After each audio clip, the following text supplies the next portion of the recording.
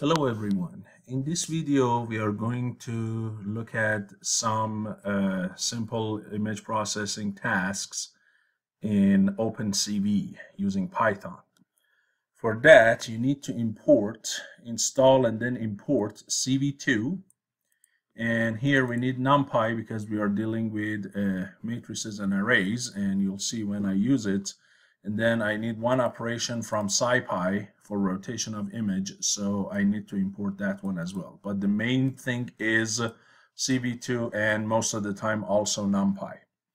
So the first task that you might consider is, of course, reading an existing image. So here I have an image in the same folder as this .py file, this Python file, and then I use the cv2.imread. This imread is exactly the same command that you have in MATLAB, right? But you don't have it naturally in Python. You have to install OpenCV or Open Computer Vision to be able to do that. But once you do, you have this method under cv2. You see, use the dot operator. You pass the full address of the image here. Since they are in the same folder, I just passed the name of the image. And then I have the second argument, which is 1 or 0. If it's 1, you can load the color image. If it's 0, you can read the image in basically grayscale. And then you can use the command imshow to what? To show the image, right? And you can pass a title for that window. So I can say image original, and then this image, which is the matrix that is read into this variable img, okay? So let's first go ahead and look at the image, basically read it in and show it. And then we're going to look at the other task. So here we go. Right now we are reading the famous image Lena.ping as a color image. So this is the image read as color. And as I said, here, if I go ahead and read the image with a second argument of 0, then it is going to be already converted into grayscale for me, as you can see here. Okay, so that's the first thing you can do. Now here you have this command wait key, which is basically like not doing anything, like pausing until some key is pressed. And when the key is pressed, the control is passed to the next command. Right here, after it, there is no command. But if I go ahead and add this command here for destroying all windows, this is like close all command in MATLAB, which is going to close all open windows. So here it's called destroy all windows. So what I do here is I show the image, I wait until I press a key on the keyboard, and then it is automatically going to close the image without me clicking on the close button. Look here. So I bring it in, and then I don't need to click on this. Any key on the keyboard that I click, that image is gonna go away because this command is gonna run. Okay, so this is what this is so far, the very basic, reading an image and showing an image. Now the next task that we are going to look at is basically, what is the size of an image? Well, image is a matrix, so we can use the command shape.shape, right? The method .shape, and that is going to show me the size of the image, which is the number of horizontal and vertical pixels and the number of channels. So let me go ahead and run this part. So let me show you this part here. So this is what? This is the size of the image. This image is 489 vertical versus 372 horizontal, and it has 3 channels. So the first number is always number of rows. The second is number of columns, just like an image. The next thing is the important difference between OpenCV and MATLAB is, in MATLAB, the channels are RGB. First channel is red, second is green, third one is blue. In OpenCV, it's the exact opposite. It's BGR. So your images are not RGB images. It's kind of like BGR images. The first channel is blue. The second is green. The third one is red. So here, let's say I want to know what is the value of red, green, and blue in pixel 50 and 50. So I go to pixel 50 and 50. And then I say, give me the image value at 50 and 50. And I don't need to provide any third number. Just provide the location. and the output, you're going to assign it to 3 variables, B, G, and R. As I said, the order is B, G, and R. And then if you want, you can show those values. So here I'm saying, hey, at this location, R is 184, G is 72, and B is 81. So it's most dominantly red. And if you look at this image, I assume you can see that probably here at 50 and 50, it's most dominantly red. So it is making complete sense. Now, if you want to know the value at a specific channel, what you need to do is to add the third number. So here I say at row 10, column 10, and 2. And you might say, well, you want to know the red channel. Red channel is the third channel. Why are you using 2? But remember, yes, we have what? We have indexing starting from 0, right? It's Python. So 2 is what? Is the third channel, really. 0 is the first channel, right? So if I say 0, is that going to pick on me? Of course not. What channel is that going to be? It's BGR, so it's going to be the blue channel, right?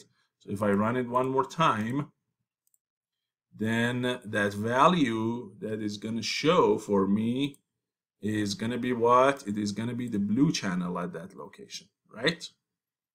And then 2 is going to be what? As I said, the third channel, and 1 is going to be what? The first. So if you say 3, guess what? You are going to get an error, right? Hey, give me channel 3. It says, hey, your dimensions don't match. This is not MATLAB, sorry. This is Python. You see here? It says index 3 is out of bounds. So keep in mind, we are working in Python, so this number should be 2 for the third channel. And there are 2 ways, as I said, you can do it. Either you can use to deal with the image like a simple matrix, or there is this command called item. .item, this method .item. So if you say give me image .item 10, 10, and 2, that's the same as giving me image 10, 10, and 2 in brackets. That's the same thing. You can get the number, and if you want to set up the number, I mean change the value of that channel, you can either say image.item set at 10, 10, and 2 is 100. So change the red channel at that location to 100, or simply say image at that location is equal to 100. Of course, this is easier, and this is what? Easier, but there is this method called item and item set. Just wanted to let you know. Now, can I change more than a simple pixel or more than a simple location? Of course. So what am I doing here? I'm saying go ahead and from row 300 to 349 and from column 0 to 49, and then I do not provide any third numbers, which means all of the channels, set them to 0, 0, 0. What does that mean? 0, 0, 0 means black. Means make this square, which is like 50 by 50, make that square all black. So if you look here, this is my original image, and if I click here, I should get my what? Let me run it again because I had this error. So let me run it one more time. So look here, you see, in this location, 300 to 350 or 349, and then 0 to 49 in this location, go ahead and make it all black. If I wanted to, I could say make it all white, right? So if I say make it 255, you know the numbers go from 0 to 255, they are uint8. So if I say go from 255 to 255, then it should make that whole area what? Of course, white, right? So let me show you that one as well. You see? So you can use the combination of RGBN or BGR in this case and make any color that you want. So this is the image, this is the modified image as you can see, and then it is waiting for me to press any key so it closes both of these windows for me. So all I need to do is to click on one of the keys and you see they are gone, right? So this is accessing what? This is accessing the image size, finding the values at a specific location, changing specific values, specific channels, changing a whole block or anything for that matter. These are very basics. Good. Now, what else? The next thing I want to show you is basic image transformations like rotation, translation, resizing, cropping, flipping, skew, all sorts of things that you can do to an image, all of those geometrical transformations, right? So let's take a look at this one here. So what commands do I have? So one of the most common and complete transformations that I can do is the affine transformation, which is found under CV2. So I say CV2.warp affine. So warp it using an affine transformation where the image is the image that I read. T is my transformation matrix, affine transformation matrix, which is a 2x3 matrix. And then the final size that I want you to give me back is what? Is image shape 1 and image shape 0, which is what? The number of course, what? Columns and the number of rows. So basically here I'm saying that I want the transformed image to be the same size as the original image. Okay? And based on what I choose for T, I can get all sorts of effects. Now, how do I create this T? Using the NumPy float 32. So all of the numbers are float because these numbers can have decimals. Float 32, and then it's under NumPy, right? It's a matrix. And you see that the first row is 0.6010, the second row is 0.6 and 5. Now, I have a video specifically under, it should be under playlist MATLAB, called, let me check, under math, engineering math, called affine transformations. Yeah, it is under engineering mathematics, and if you go down, you can see that right here, it says linear transformations, affine transformations, projections, rotation matrix, similarity transform. So I have explained everything about affine transformations in this video, okay, the theoretical. So I'm not going to talk about the theory part of it, but you know that this element here in the last column and this element, these two, are the amount of translations, right? So this is the number of rows and columns that the image is going to move to the left, right, up, and down. And the first two numbers in the first row and the first two numbers in the second row, they form a 2x2 matrix, which can do different things. If it's a diagonal matrix like right now, these diagonal numbers are going to do resizing or rescaling, right? So if the number is bigger than 1, you're going to make the image bigger. If it's less than 1 like now, you're going to make it smaller. The off-diagonal elements, if you just use one of them or two of them and they are not related, like they are not equal or negative of each other, then you will have something called skew. And if you make this 2x2 portion of this matrix to be like a rotation matrix, then you can do rotations. Okay? So here, if you want, what I can do is I go ahead and show you all sorts of transformations here, and for a moment let me comment out the parts other than the affine, so we can only focus on the affine transformation. Okay, so let's go ahead and do that, and we don't need this part. So let's go ahead and look what we get, right? So here we go. You see, this is the original image. And if you look, now what do I have? This is the same size as the original image, but clearly it's 0.6 compared to the original image in terms of size. It's 60% of the size.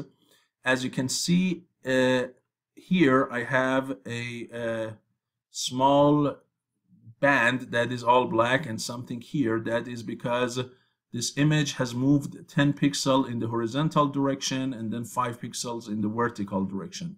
And those are given by these two numbers, 10 and 5. And there is no what? There is no rotation, there is no skew, right?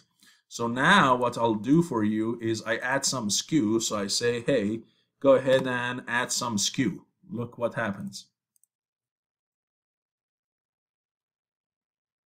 You see, now it is skewed clearly horizontally. Now maybe 0.8 is too much. Let me make it smaller so we can see the skew better. Okay, so here, you see, it is skewed in this horizontal direction, right? This corner is skewed because this number is changed. Now, if I change this number back to 0 and instead change this guy, now it is going to be vertically skewed. Look here. You see? Now the vertical direction, you have this shear effect. Okay, and you can have both of them if you change both of them. Right, so I can have a little bit different number in horizontal and a little bit different vertical, and I'm gonna have shear effect in both directions, like you can see right now. Okay, so this is called a skew. Now, if you choose these numbers so that it's like cosine theta, negative sine theta, and cosine theta, then it is going to be a pure rotation matrix. And for that, since I need the math, or I can use the sine and cosine from numpy, so I can say, for example, I want n pi cosine of, and then what I need is basically, I need the numpy, I need the math pi, correct? And then I need to, let's choose an angle. Let's say, for example, I want to rotate it 45 degrees, huh? So for that, I can use the math library. And then here I can say math.pi and then divided by 4, right? So that is going to be what? That is going to be cosine of 45. And then this guy should be negative of sine 45. And then I should go to the other one. Let me use a backslash and go to the next line. This one should be sine. And then this one should be cosine. Right? That's a rotation matrix. So now it should rotate 45 degrees plus some small translations. Or you know what? Let me remove the translations. Just make it pure rotation. So now let's see what happens. You see, now it has rotated 45 degrees. And of course, a portion of it is out of the image, but you clearly can see this 45-degree angle rotation here. Okay, so this is what? This is the affine transformation. Let me make the angle smaller so you can see better. So let's say over 30 degrees. So it's just over 30, so it's like 6 degrees or so. You can see that rotation better here. Right? You clearly can see that 6 degrees here. And clearly the image is not scaled or anything. If I want, I can multiply both of these cosines by the same number, like for example 1.5, and now I have a scaling as well as rotation at the same time, right? So look here. You see, it's rotated and also scaled for 1.5 times. So this is all of the things that you can do using what? Using the affine method. The other things you can do, if you just want pure rotation, then there is this method called rotate under nd image, which you can bring in from SciPy, and that is going to rotate the image, and all you need to pass to it is the angle in degrees. You don't need an affine warp, and you don't need to define any matrix or something. Okay, so this is going to be what? This is going to be a relatively fast and nice command, I would say. So I can show you that one. If you want to crop the image, then all you need to do is to just grab a portion of the image. So here I'm saying grab the image for me from row 50 to 300 and from column 0 to 200, right? That's as simple as it gets for cropping. If you want to resize the image, I showed you how to do it with an affine, but if you just want resize alone, there is also this method called CV2 resize. You pass to it the image, you pass to it the target size, and then you have to pass to it an interpolation method. Okay, so there are all sorts of different interpolation algorithms that you have here. Is called the inter area. There are other methods too. There are cubic. There are all sorts of interpolation methods, so you can choose whichever one that you want. And the results are not, of course, going to be the same. Many times the cubic is good. This inter area is also relatively good. And this is going to what? Resize the image for me. And finally, if you want to Philip the image, then there is the method cv2.philip. And here you have to pass to it what? A second index, a second number. Now, if that number is 1, it is going to be flipped horizontally. So with respect to a vertical line, it is going to go from this side to that side, kind of like. If you pass a 0 to it, it's going to be flipped vertically. If you get -1, it's going to be flipped in both directions, both horizontal and vertical, right? So let's go ahead and run it. So here we go. And you see that's the original image, and then this is the resized image to 300 by 300. Then we have the cropped image, which is only the top left corner of the image. This is the image flipped horizontally, and then this is the rotated image. And as you can see, the difference between this rotation and the rotation from the affine is this one is going to resize the frame of the image so it contains all of the pixels, and then pads all of the remaining areas that have no information for them. It's going to pad them with zeros, make them black. But the affine one, you're going to lose a portion of the image. So I personally prefer this one over the affine one if I just want to do basically the affine transformation, okay? But you can see all other methods I showed you. If you want to do the resize of the affine, there is a method for it. If you want to flip, which is not in this, you can, although you can do flip if you want to, you can do mirror, but not with a simple affine one. And then if you want to crop, you don't even need a command for that, and so on and so forth. So, and then as I told you, if you change this number, you can make it flip vertically or in both directions.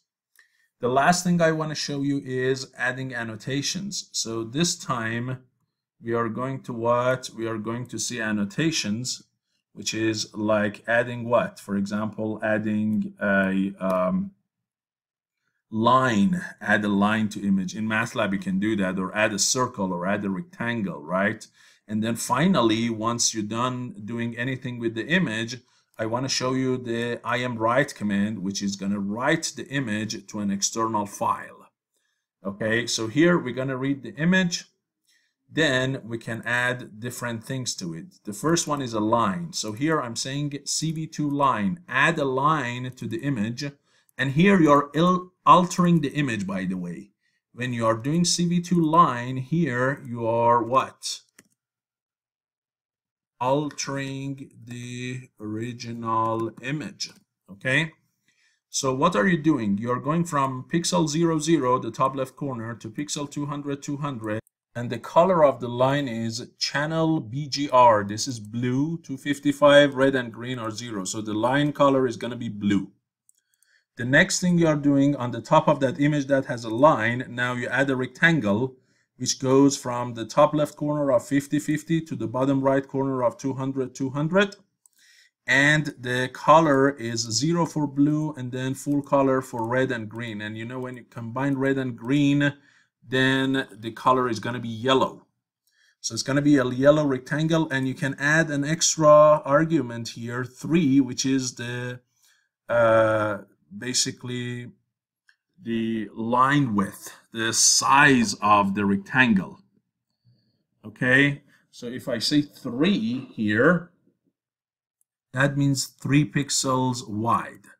If instead of 3, 5, 10 or something, I say -1, it is going to make it a solid rectangle. It is going to make it completely filled rectangle. And then I have the circle command, which I pass it the image. Then inside parentheses, I pass it the X and Y of the center. And here you see the X is the number of columns, right? Divided by 2, and then the floor of that division. You know, the double division is floor division. And then the number of rows, right? Divided by 2 floor division. So this is the center of the image. So go to the center of the image. Then the radius of the circle is 50 units, and then the color is white, right? Because all channels are full. And then whatever you did to that image, give it a new name, call it Lena Messed Up Ping, and then save this image to that external file. Save this modified image to that external file using what? imWrite. So let's go ahead and run this part.